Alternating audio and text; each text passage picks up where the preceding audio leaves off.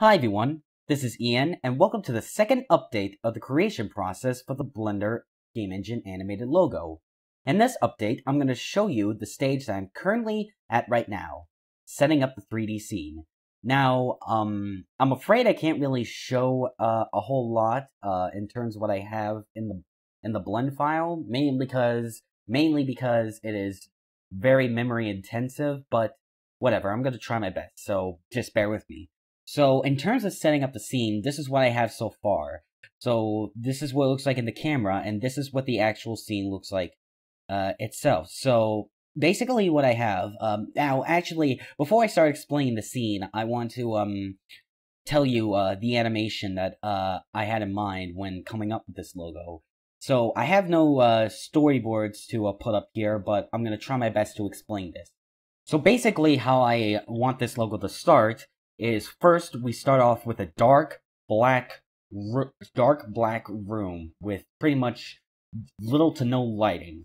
Then we have the camera slowly zooming into the very wall at the front of the room, on which you can see the Blender logo right here. Then it eventually slows down, comes to a stop, and these two antennas here, which I modeled myself, start to start up and basically create sparks, and those sparks are going to shoot directly from the antennas to the center of the wall here. And those series of sparks will basically create the outline of the logo itself for the official Blender logo. So the Blender logo itself is going to be revealed first. So after those lightning bolts,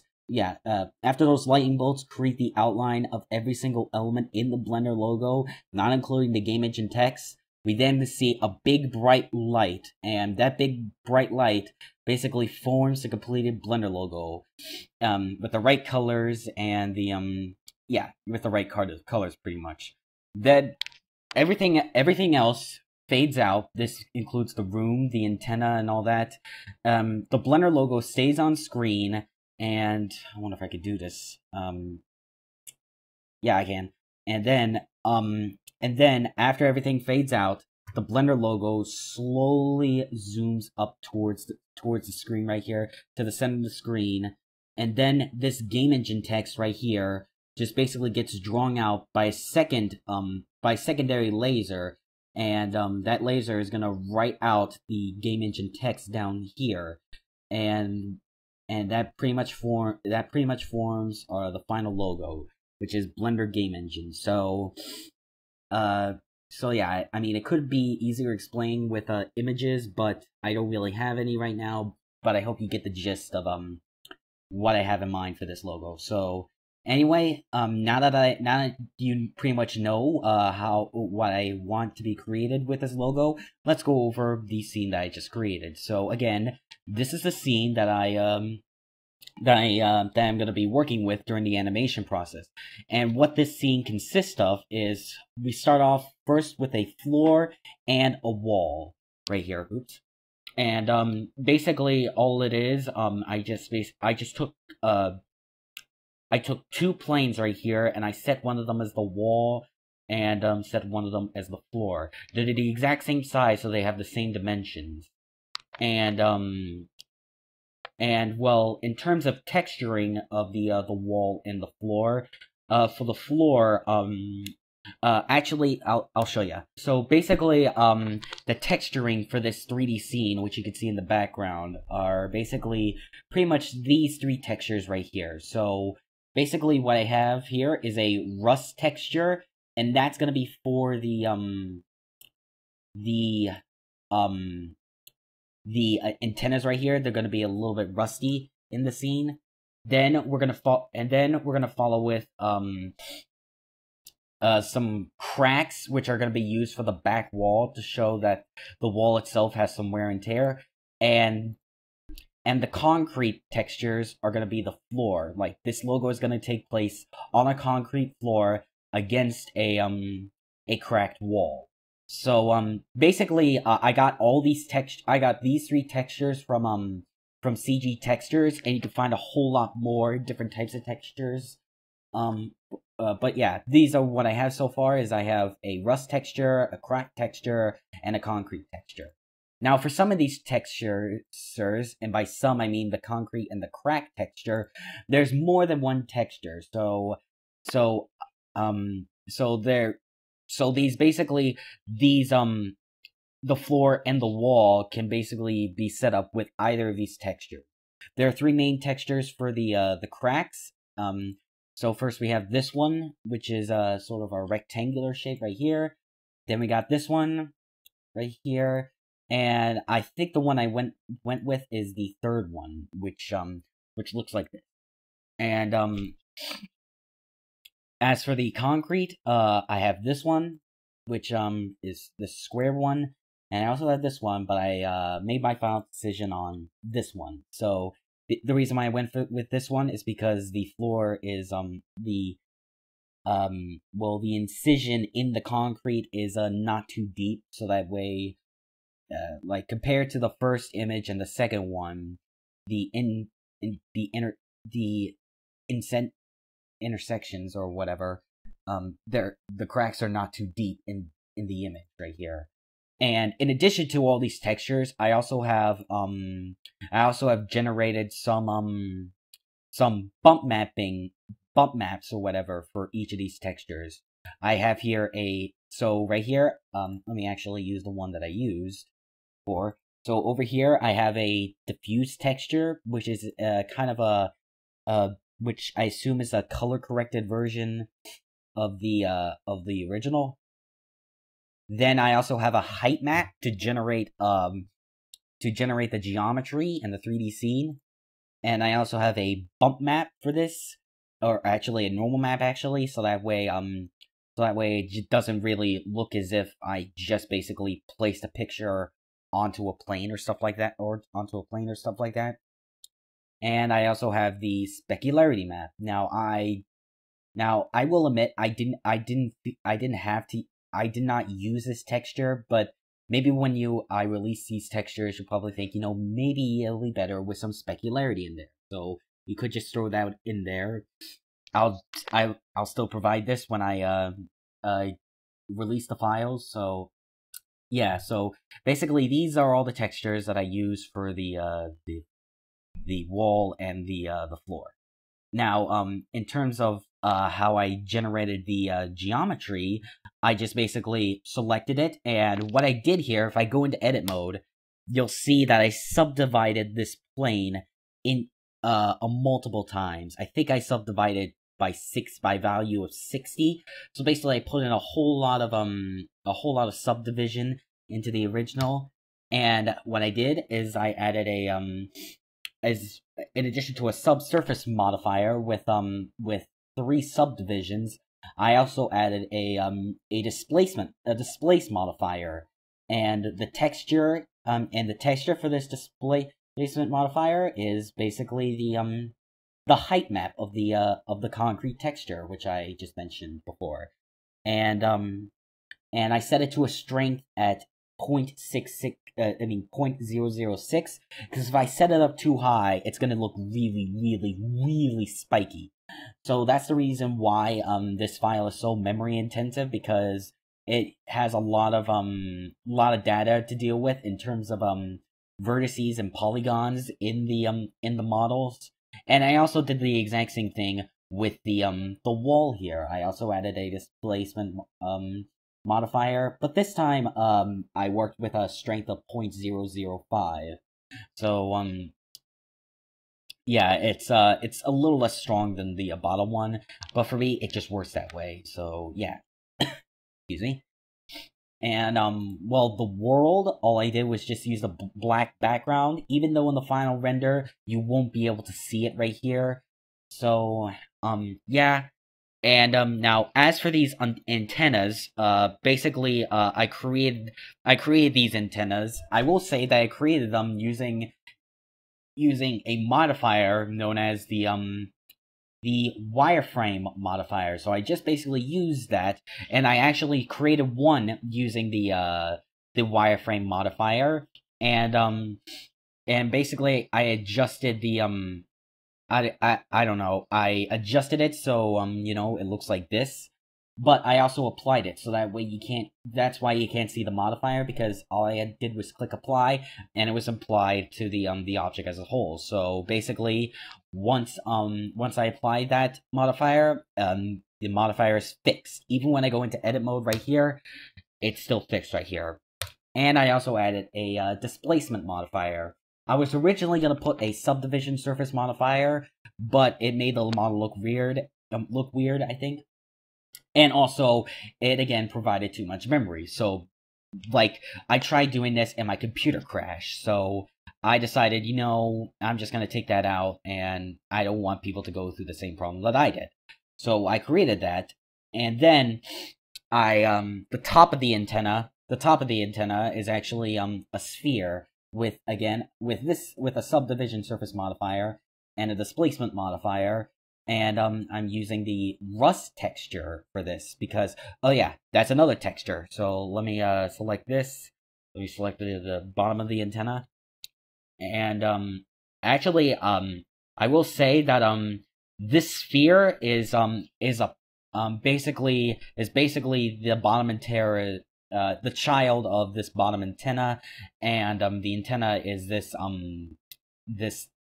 sphere's, parent. So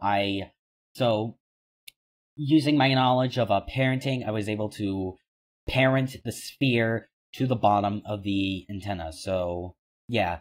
So anyway, I'll get back to that. And actually, I did forget to show this. So I'll select the floor and I'll go into the material panel, and you can see this is the material for the floor right here. So this is basically what it looks like, and I also give it a, actually let me split a window and go to a node editor, and if I go into full view, you can see that in addition to in applying the texture, I also gave it the diffuse texture a little bit of color correction, making it look a little green, because I wanted the logo animation itself to have a green tint to it to make it look, I don't know, just a little spooky or something like that. So I added this this color correction node in here, the RGB curves one to be exact, and thus getting the final result. So I mean, let me just actually, you know what? Sure, why not? So this is what it looks like without the filter. So you see, it doesn't turn green, but if I go ahead and reattach everything, you can see that green tint update. So, yep, that's in there. So now if we go to the back wall right here, so this is what the texture looks like. It's again given a green tint, like the floor right here. And as you can see, if I go over here, I did forget to mention this, I also added the bump mapping and stuff like that. And so yeah. And the texture for the antenna, as soon as it gets selected, there we go. This is the texture for the metal, and it, of course, it too was color corrected, the diffuse texture. It was color corrected with both a brightness and contrast node and an RGB curve node. Excuse me. Excuse me. Had to sneeze there. Anyway, and as for this texture, the rust texture, I don't think this is quite final yet. I'll probably tweak on it more as I continue animating the animation, but you know, whatever. So this is where I'm currently at right now. You sneeze again. Jeez. Getting really sneezy today, or whatever. Right. Anyway. So anyway, this is the rust texture, and it's also applied to the top of the antenna, or the sphere. So it's pretty much exactly the same as before, but this time, if we go in here, oh man, what is wrong with me? I'm sneezing all over the place. Excuse me. Anyway,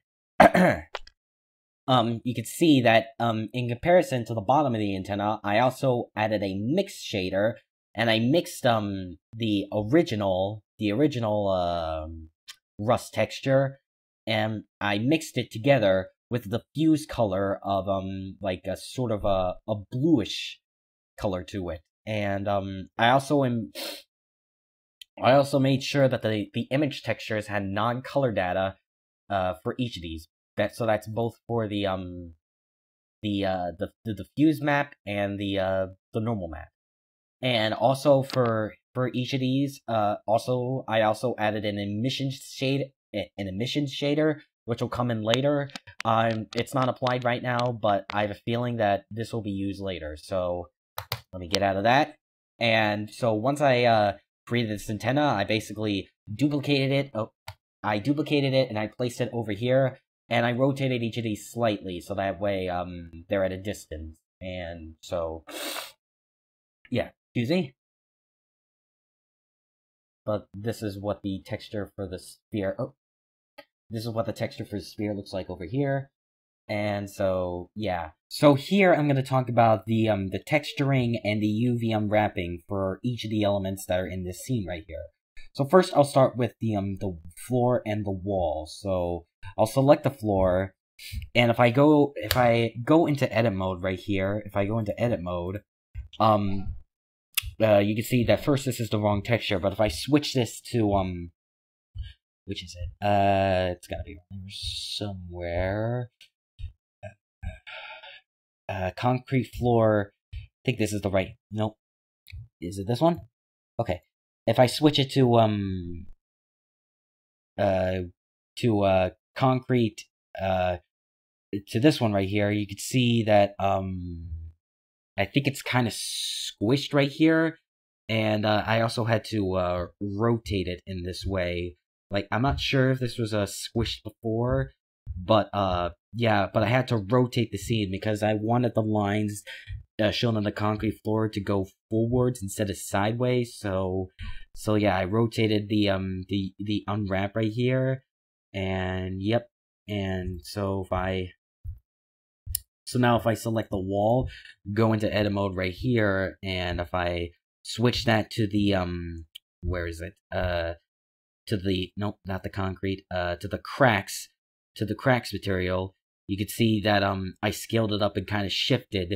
And the reason why I did that, I scaled it up and shifted it downwards, is because I didn't want to repeat or pattern of the texture in the final render. Because when I originally did a normal UV unwrap, I could see that the pattern was repeating in the background. So I just took the UV unwrap, scaled it up, and repositioned it so that way the cracks seem to look natural. And also I don't want the cracks to seem too big against the wall. So that's what I did here. And now let's go to the antennas. So first let's try the top of the antennas. So basically what I did, which is a sphere, and if I go into edit mode here, and if I switch the texture to this one, you can see that the image is a little bit too wide. And for the UV unwrap, I will say it's kind of going to make the image just a little bit distorted. I don't really know. I mean, I don't know what heck will happen in the final render, but whatever. So it basically just hit U and just did a simple sphere projection. However, since I'm releasing these files, maybe someone could come up with a better UV unwrap than I am. Since I'm releasing this, you can actually, if you want to, you could take this UV unwrap and actually make it a little bit better and not make it seem distorted or anything like that. But yeah, this is where I'm currently at right now. And finally, the bottom of the antenna, or the main antenna structure. This is the most complex to unwrap in texture, because, well, if I go into edit mode right here, there's a whole lot of stuff here that make up this one model. You can see there's a whole lot of vertices, probably 86,308 to be exact, as well as a lot of edges and faces and stuff like that. So it was really complex to UV unwrap it. So basically all I did here was did a smart UV projection, and this was the result I got. And now again, this texture is going to be a little bit distorted when it comes time to render. However, since the scene's going to be a little bit dark in it and you can barely even see that, I don't think it's going to be that big of a problem. And even it is, since I'm putting these files up online, People can actually tweak these and make the logo better, I presume, but whatever. This is so yeah, this is currently what the texture looks like for the antenna, and yeah. And for the Blender logo, I'm pretty sure you can tell already, but it's attached to the back of the wall. And I will say something about this. As for the Blender logo, I made all the elements of the Blender logo, which in this case is the eye, the center of the eye, the Blender text, and the trademark symbol. I made them all children of this of the back layer of the Blender socket logo. So if I were to move the Blender socket, it would stick to the yeah, of course. And another thing that I did with his game engine text, if I select the G and the A right over here, and if I hit G, oh wait, that's not it. No. Oh yeah, I remember. If I selected the curves, or in this case, the rest of the text down here, which I made with the curves, you can see that the G and the A are all children of the curves down here. So if I were to move that, they would move along with it. But if I were to select the G and the A, you can see that if I move them, they move on their own. And again, but if I select the curves and move them, the G and the A will move in relation to the curves. So yeah. And oh, that's not what I wanted. And let me reconnect this. And finally, over here, I have a spotlight lamp. So, and what I did, and let me show you the properties of this this spotlight lamp right here. Currently, it has a size of 0.5, and I'll give you a little test preview render so that way you can actually see what the scene looks like if it was rendered on its own. And it has a strength value of 5,500, so it's yep, and its size is 27.2. So basically, what it's gonna do, and it has a blend value of 1. So if I were to render this right now, I will do it later, by the way. When I render this now, it'll basically show a spotlight, and it will fade into into the wall, the edge of the wall. I mean, the face of the wall, or whatever. So that's that. Let me just select the camera again. And so basically, this is the main animation scene right over here. And now I'm gonna go ahead and switch the scene to this one here, which I called Powered By. Remember how I said this logo is gonna get 2 variations? Well, in order to create the Powered By variant, basically this was a whole lot easier than creating the scene that you just saw. All I did was just imported just some basic text, and entered it in as Powered By, and I gave it a basic white material. And this scene includes ambient occlusion, but it also has a transparent background, because what I'm going to do is I'm going to rotoscope, I think that's what the term is, rotoscope this text onto the final animation for the second variant. And so yeah, so now let me go ahead and switch to the video sequence editor. You can see right now this scene has changed to sequence, and this is where I'm going to be editing the video sequence of the animation. So I made one scene just for that, and that seems to be pretty much it for the Blender logo. So let me just give this a test render. So I'm going to switch the viewport mode to rendered. Now it's going to take some time to boot up, because there's a whole lot of data that needs to be calculated, because there's polygon information, mesh data, lighting data, and stuff like that. So it's a really complex scene, and it's very memory inducive. So we're gonna go ahead and let Blender do its thing. And coming up, yep, you see up here at the text, you see it says updating mesh, and it's building this stuff right here. So basically, this is where if I were to render this out right now, this is where I'm at right now. So we can see that the light, again, this light, if I were to select the light, maybe I could do it without making it crash. there we go. If we select the light, and if we go over to the properties for the light, you can see that I've given it just a little green tint to it, because again, I wanted to have that green tint feel to it. And like I said, there's little to no lights in this scene because, well, the only light that I have in this scene is, of course, the spotlight. And some of the light is gonna be produced by the top of these antennas, because remember the emission shader I talked about with these with the tops of these antennas?